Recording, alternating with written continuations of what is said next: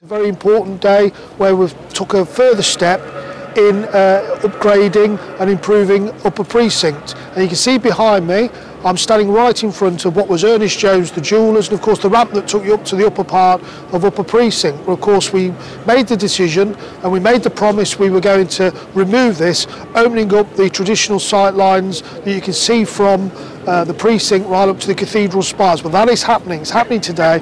Very, very exciting. All the work is continuing. It's on schedule to be finished in the middle of May, in time for City of Culture, and this will really mark an important moment in the revamp of £44 million of public realm work going on in the city centre.